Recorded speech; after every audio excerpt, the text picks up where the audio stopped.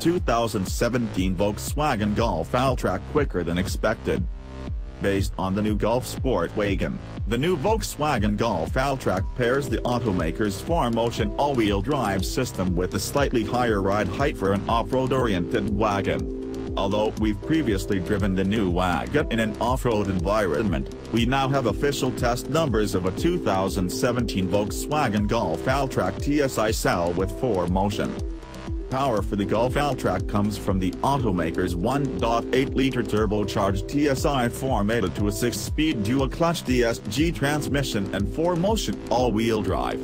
The engine, which is also used in the Golf and Golf SportWagen, makes 170 horsepower and 199 pounds-to-foot of torque in the Golf Alltrack.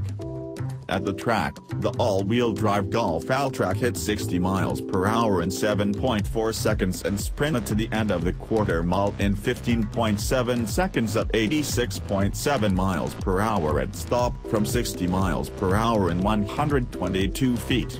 For reference, the 2015 Volkswagen Golf TSI with 170 horsepower and 199 pounds-to-foot and a dual-clutch transmission reached 60 miles per hour in 7.8 seconds and stopped in 117 feet, and our long-term 2016 Volkswagen Golf SportWagen TSI S1.8T with 170 horsepower and 184 pounds-to-foot and a 5-speed manual hit 60 in 7.3 seconds.